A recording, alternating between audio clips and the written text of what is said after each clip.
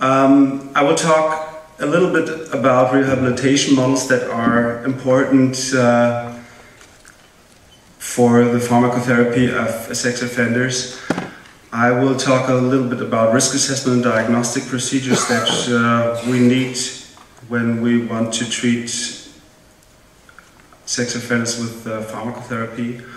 I will talk about selective serotonin reuptake inhibitors and other non-hormonal agents, about testosterone lowering agents, about treatment algorithms, and then I will come to some conclusions and make some recommendations, and we'll talk a little bit about future plans.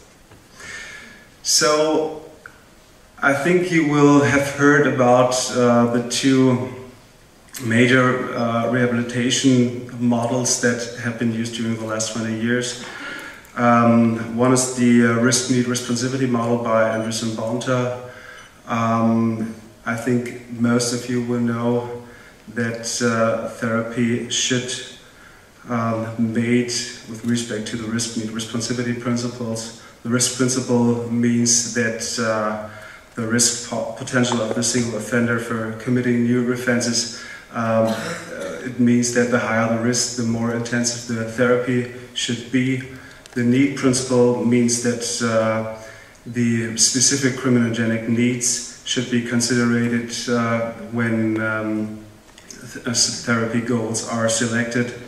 And the responsivity principle means that we should use therapeutic programs to which the offender responds. For example, patients with lower intelligence need other programs than, for example, high intelligent psychopathic offenders. And then there's a second rehabilitation model that became more popular during the last, I think, 5 years. That is the Good Lives model proposed by Tony Ward, which has a primary interest in enhancing the offender's well-being, but not ignoring the risk. And both of these models have been used as a basis for cognitive behavioral therapies, but also for pharmacotherapeutic interventions. So the next table shows the major risk factors for general criminal behavior that Bonta and Andrews wrote together in a paper in 2007.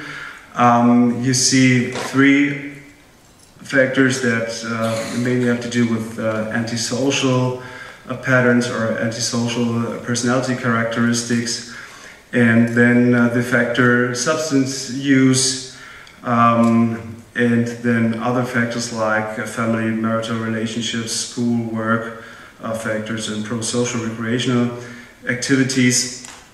And I think for pharmacological interventions, impulsivity may be the criminogenic need most important in these general risk factors of offenders.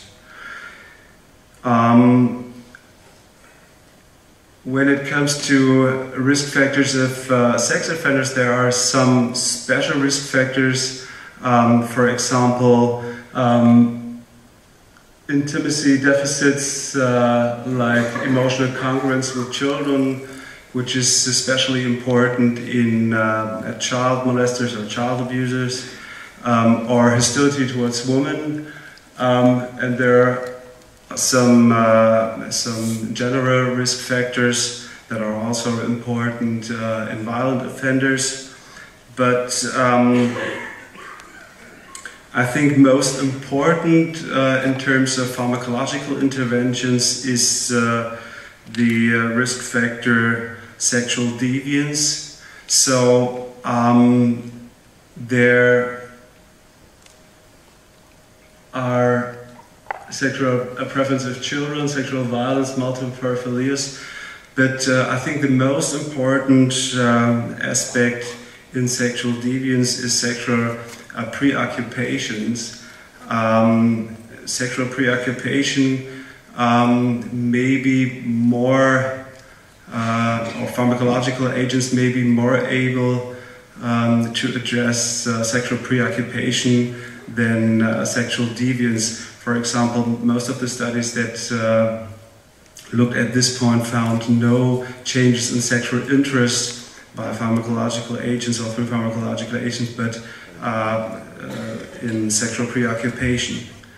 So Carl Hansen defines sexual preoccupation as recurrent sexual thoughts and behavior that are not directed to a current romantic partner. The degree of casual or impersonal sexual activity may interfere with other pro-social goals or be perceived as intrusive or excessive by the offender. However, high levels of sexual preoccupation should be considered problematic even if the offender sees little wrong with his behavior.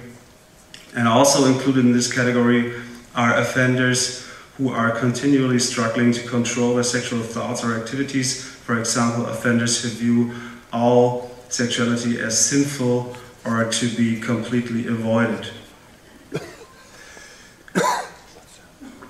We looked at different studies, and in most of the studies that had investigated larger sex offender samples, we found a very similar number of sexually preoccupied clients, which in this dynamic supervision project of Hansen, for example, is around 11% that show a high grade of sexual preoccupation or sex drive, and there are another 30% that show hints to sexual preoccupation, and there are around 14% that use sex as a coping strategy. And in another sample that we investigated from Vienna, for example, we found nearly the same numbers, and also in our samples it's always around 10 to 20% that are highly sexually preoccupied. So a thorough diagnostic and prognostic assessment with respect to the principles of R&R should be the first step for a medical treatment of sex offenders, and we should specify the risk for which offense, for which period of time. We should determine dynamic risk factors and protective factors as well, and we should specify psychiatric diagnosis if there is one, and then we should connect the scientific knowledge with the data of the individual case and make an individual treatment plan with listing interventions to reduce risk factors and to increase protective factors with the treatment support, supervision, control, and changes in the social situation. We use for risk assessment the static 99 for static risk factors like previous criminal offenses or age or marital status. And then we use the stable 2007 and the acute to assess the dynamic or changeable factors. As you might know, the stable 2007 includes, for example, sexual preoccupation or using sex as coping strategy or sexual deviance. And we also use the instrument from the Netherlands, the SAPROF. I think there are a lot of activities also here at this conference about the SAPROF, standardized assessment of protective factors. And one of the factors included there is also medication, which could serve as a protective factor. When it comes to psychiatric diagnosis, there are three more or less trivial but important facts. Many sex offenders do not have a diagnosis or receive a diagnosis of a paraphilia, for example, a pedophilia or sexual sadism. Many patients with paraphilias are not sexual offenders and are not at risk of offending, and many sexual offenders have relevant and treatable psychiatric diagnosis or disorders that may have influence on the risk of offending. I don't want to go through the new criteria of the DSM-5, which are out since May of this year, but just brought with me the criteria of the pedophilic disorder. I think there has nothing changed except the name from pedophilia to pedophilic disorder, but the criteria are nearly the same than they were in the DSM-4 TR. So over a period of at least 6 months, recurrent intense sexual arousing fantasies, urges, or behaviors involving sexual activity with a prepubescent child or children. Individual has acted on these urges. All sexual urges or fantasies cause marked distress, and the individual is at least 16 years old or 5 years older than the child or children criterion A. And then there's the exclusive type and the non-exclusive type. There are a lot of other relevant disorders in sex offenders. They have a high psychiatric morbidity or comorbidity, substance use problems like alcohol abuse in 60 to 85%, then mood disorders, especially dysthymia and depressive episodes in about 60%, then a high number of anxiety disorders, especially in pedophiles. Social phobia is a problem. Impulse control disorders. Then there were some studies that looked at attention deficit hyperactivity disorder retrospectively and found around 30%. And then the paraphilias and the personality disorders, most prominent antisocial personality disorder, borderline personality disorder, and avoidant personality disorder. And since sexual fantasies or sexual preoccupation and behaviors could be a form of coping with negative mood states like depression or anxiety, the assessment, the investigation of the psychiatric disorders and also the treatment of these disorders might be useful and relevant in terms of risk reduction. So what are the medications that can be used? We can use the SSRIs or other non-hormonal agents and testosterone-lowering agents like cyclosporine acetate and GnRH agonists. What is the rationale to use the serotonin reuptake inhibitors? Serotonin is the main neurotransmitter that is associated with impulsivity in the sense of impaired behavior control, behavior inhibition, and maybe more important, the correlation of alterations of the serotonin system in patients with impaired affect regulation, because, as I said before, it turned out that some patients with affective and anxiety disorders use sexual stimulation to overcome the negative effects. So they use sex as a coping strategy, and the selective serotonin reuptake inhibitors have been used to treat depression and anxiety disorders for now, I think, more than 20 years. And they also have been used to treat paraphilic patients and compulsive sexual disorder patients. The possible mechanisms of SSRI treatment is a general inhibition of sexual activity.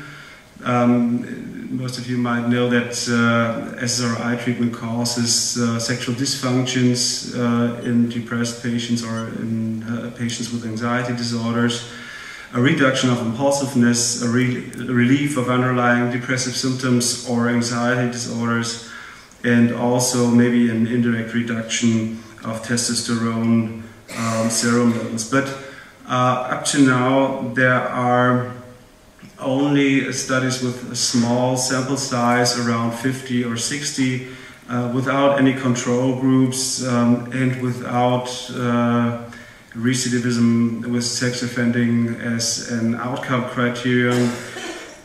There's only one placebo-controlled study that investigated homo and bisexual men, which was made by Weinberg in 2006, published, I think. But these were men that did not show sexual offending behavior, but only hypersexual or compulsive sexual behavior. So other non-hormonal agents, mood stabilizers have been used, for example, lamotrigine, and also atypical antipsychotics, for example, risperidone. Maybe if Jelle Troelstra from Utrecht is here, no, he's not here. I think he did some work on the use of risperidone with patients from the autism spectrum disorder, together with sexual offending behavior. But there are also case studies with patients that show bipolar spectrum disorders. Martin Kafka from Harvard did a small case series where he used psychostimulants, methylphenidate, in patients with paraphilias and attention deficit hyperactivity disorder. I think the diagnosis of attention deficit hyperactivity disorder then must be very well obtained, because psychostimulants could also push one into hypersexual symptomatology. And then naltrexone has been used. There are some studies from Nancy Raymond from Minnesota, and some studies from Ryback. Ryback investigated adolescent sex offenders and treated them with naltrexone in a doses between 50 to 150 milligrams. The hypothesized mechanism is an endogenous opiate receptor blockade, an accumulation of endogenous opioids, and inhibition of dopamine release. And I think maybe it's worth trying to treat patients with a paraphilic or hypersexual disordered symptomatology and with the comorbid substance abuse disorder, because naltrexone has also been used to treat patients with substance disorders. Why use testosterone-lowering agents? I think most of you will know that testosterone is necessary for sexual desire and sexual drive. And the substances that have been used are cyproterone acetate, which is called Androcur, I think also in the Netherlands and Belgium, medroxyprogesterone acetate. Both can be given oral or as depot injections, and then the gonadotropin hormone releasing hormone agonists like triptorelin or leuprolide that are administered intramuscular or as a depot subcutaneous. Cyproterone acetate acts directly on the androgen receptors, blocks intracellular testosterone uptake and intracellular metabolism of the androgen. So this is the cyproterone, and that's where it blocks at the receptor. And sexual fantasies, urges, sexual drive, erections, spermatogenesis all decrease in dose-related response. Androcur or cyproterone acetate has been used for more than 40 years now in Europe. The mode of action of the GnRH agonist is an exhaustion of hypothalamic pituitary axis by overstimulation. Normally it's a pulsatile action, and this overstimulation leads to an inhibition of gonadotropin secretion and then testosterone. It may be more effective than cyproterone acetate, and it is a pharmacological equivalent of surgical castration with testosterone decreased to to castration levels, so below 50 or below 20, except it is reversible, not like surgical castration. There are long-acting injections that could be given monthly or 3 monthly. Here's an interesting study which was published in 2009 in the Journal of Sexual Medicine. It's interesting because patients that were hypersexual but not sexual offending were investigated, and what you can see here is a decrease of sexual attempts, of sexual interest and sexual drive in the period of 12 months, and also a strong decrease in testosterone. And I just put a picture of the first study that we did with the GnRH agonist in sex offenders, and you see there's nearly the same decrease in sexual drive, sexual interest, sexual fantasies during a period of around 1 year. All of these medications have side effects. The side effects from this study are, for example, hot flashes, but also injection at the pain at the injection site. Weight increase is a major problem. Back pain, asthenia. So there are a lot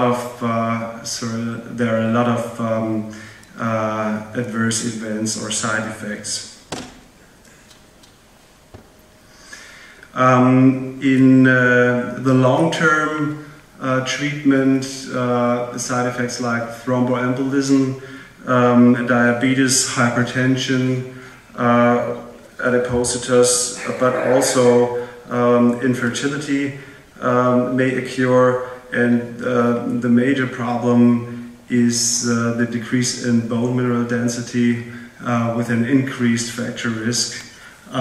So there are a lot of patients that, if you treat them longer than 3, 4, or 5 years, that have osteoporosis.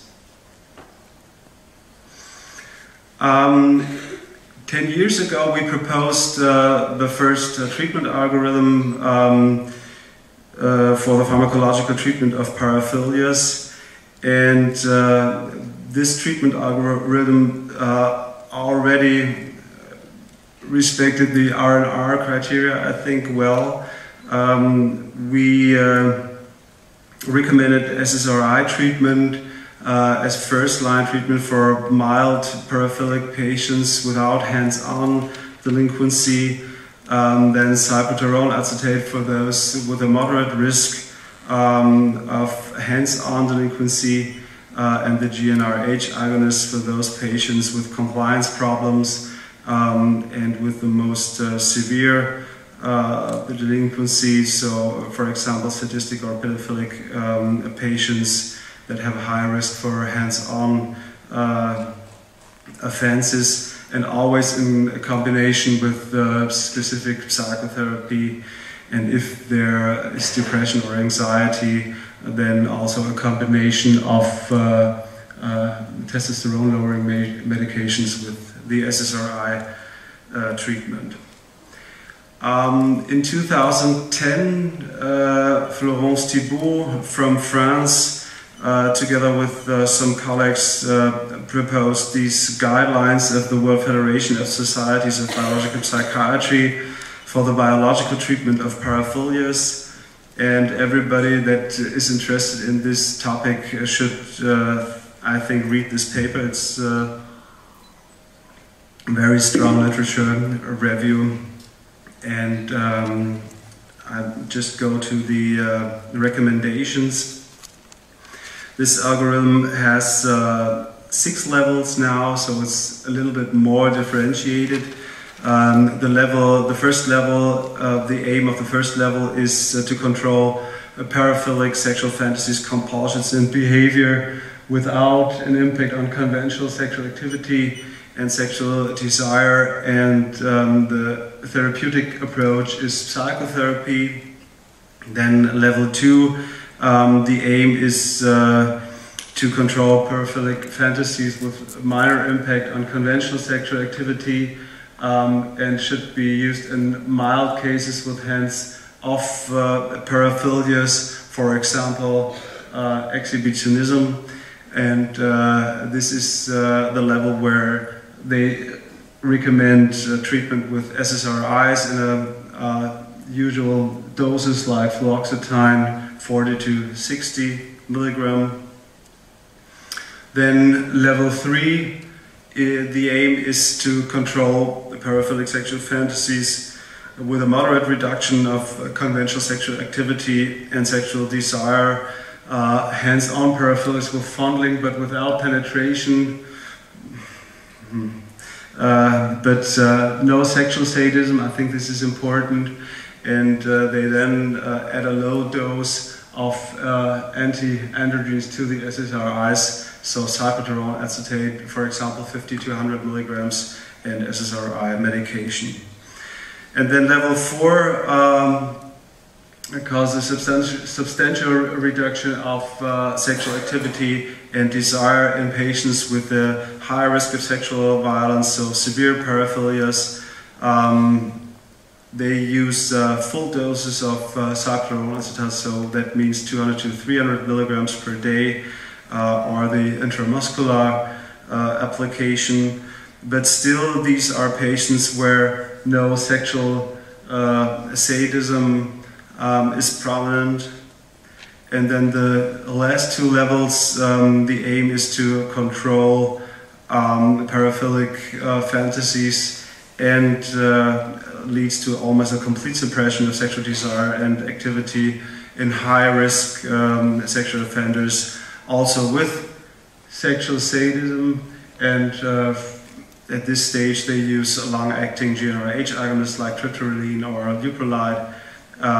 They recommend testosterone level measurements on a regular basis, and for the first month, because there can be a flare-up effect, they recommend cyclopentone acetate medication plus the GnRH agonist medication. And the last level is complete suppression of sexual desire and activity with cyclopentone acetate at the maximum doses and GnRH agonists. So this is these are the guidelines of the WFSBP, which are, I think, state of the art at the moment. To monitor, one should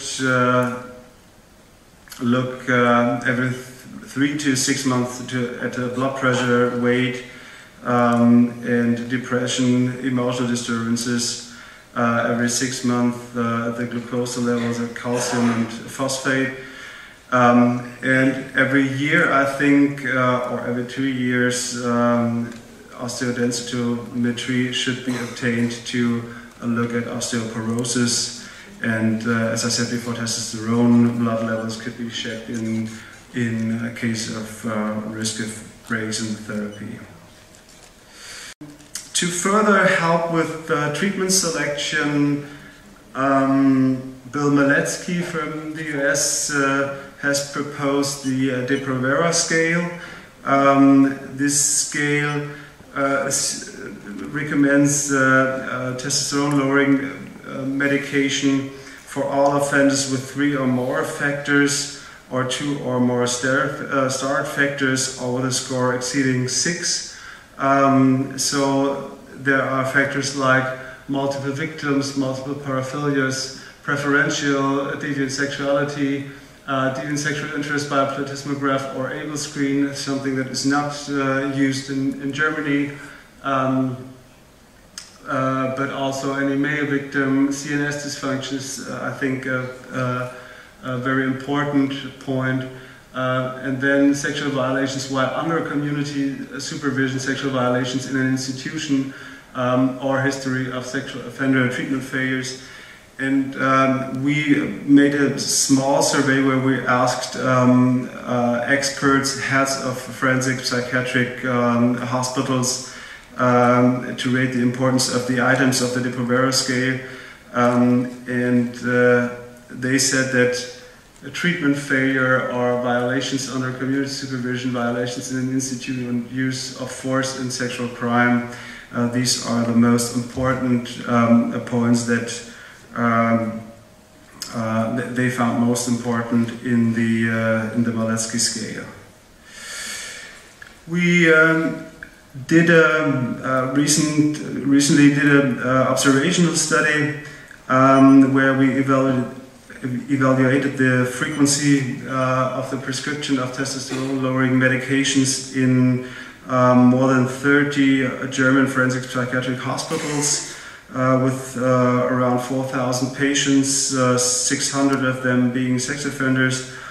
And all patients were treated psychotherapeutically in these forensic psychiatric hospitals. Around 11% received SSRI treatment, 10% GnRH treatment, 10% antipsychotics, and 5% received cyclodrone acetate. A lot of side effects that were reported. For example, 30% pain at the site of the injection, or bone mineral density loss, 40% in the group of the GnRH agonist treated patients. You see that there are no patients that were in the cyclodrone acetate group. I think it's just because they didn't measure that. I think there should be not such a difference. So, what do we know about effectiveness or efficacy? I'm sorry that this is a German slide, but this is a meta-analysis by Lösel and Schmucker, which also included German studies and also included studies that used medication, and everything that is below 1 is effective. There is a risk reduction with this therapy, and you see here the first bar, cognitive behavioral psychotherapy and behavioral psychotherapy. This is the number of studies that were included. So 35 studies were included with that used cognitive behavioral therapy, and there are also hormonal agents. 6 studies were included. However, these are only studies that used medroxyprogesterone acetate, which we don't have in Europe, and the control group and the medication group, they are not really comparable, but as you can see here, there are no studies on GnRH agonists or cyclodrone acetate that used control groups or a classic randomized control design. From another meta-analysis that Carl Hansen published, and that most of you might know, we know that if the treatment adhere to the RNR principles, then they are most effective. So if they use all 3 RNR principles, then they are more effective. If they do not use any of the principles, they are ineffective.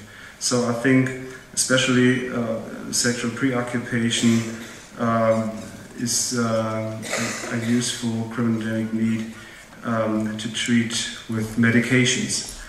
It should be noticed that even under testosterone-lowering medications, there are non-responders. This is one of our first studies that looked at the differences between cyclodrone acetate and GnRH agonists, and there were no effects in 10 to 17 patients. And in the new study that we published this year, there are nearly the same numbers. So there are non-responders. Sometimes it's because there are, for example, granulomas at the injection sites. Sometimes you don't know why it happens and why the testosterone doesn't decrease, and you have to change the medication. In some patients, they counteract against the testosterone decrease, and in some patients testosterone does not play a role, or a sexual preoccupation does not play a role. Medication is not a solution for everything. I had 2 patients that recidivated under GnRH agonists and were at the castration level. So, some conclusions and recommendations. We don't have evidence-based criteria from randomized controlled trials.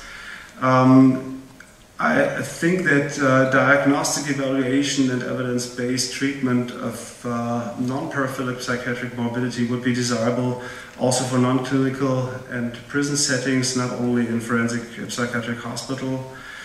It may be that the positive reports that we have about the SSRI treatments result from their efficacy on non-paraphilic symptoms, or on side effects. But there's also a problem with these side effects on sexuality. For example, sexual dysfunctions could lead to an increased use of paraphilic fantasies. For example, if the patients have problems to reach orgasm, then they can use more intensive paraphilic fantasies to reach orgasm. If there are so many problems and risks, especially for the testosterone-lowering agents, then where are the benefits? I think if a person has a moderate to high risk paraphilic disorder and the condition represents a significant risk of serious harm to his health or to the physical or moral integrity of other persons, and if no less intrusive treatment means of providing care are available, so if psychotherapy alone seems not sufficient and patients are preoccupied with uncontrollable sexual fantasies and urges, so you cannot work with them only with psychotherapy. If there are indicators for sadism, and if there are severe problems with impulse control because of their neuropsychological or neuropsychiatric conditions, then such a medication might be useful. From an ethical point of view, testosterone-lowering medications should always be administered under free informed consent, given without pressure or belief that medication alone will affect prison or parolee. Always with respect to the human right of not to be ill-treated, the privacy and the right to procreate. Rainey and Harrison wrote a good chapter about that, and Karen Harrison just published a book about ethical aspects in sex offender treatment, which is, I think, a really good book. It should be part of a treatment plan that includes all other possible and necessary interventions like psychotherapy, and should include a rational weighting of possible risks and benefits that may change fundamentally over time, so stay flexible and monitor regularly. I think practically the best way to treat patients with testosterone-lowering agents is an interdisciplinary team of a urologist, a bone specialist, and a psychiatrist or a sexologist. If possible, then you should start testosterone-lowering medication at the latest about 6 to 12 months before release, because there are a lot of negative reactions that can happen. For example, narcissistic crisis or depression or frustration, or attempts to counterbalance male identity with aggressive behavior. If you start such a medication in an outpatient treatment, then a safe environment is important. Sometimes it's useful to start treatment in an inpatient psychiatric treatment. And if there's problem with compliance, then a depot medication may have some advantages compared to other medications. Up to now, we do not know something about the long-term consequences of GnRH agonists or salpeterone acetate administration in paraphilic patients, but from a clinical perspective, in most of the patients that are older than 35 years, weight gain, the metabolic syndrome, and osteoporosis is a major problem, and can lead to the aspect that you have to stop medication after a longer period. And I think one should have to keep that in mind, before starting treatment, because it means something totally different if you have to stop or interrupt medication in a patient that is treated in a locked ward, or somebody who's on probation or is an outpatient.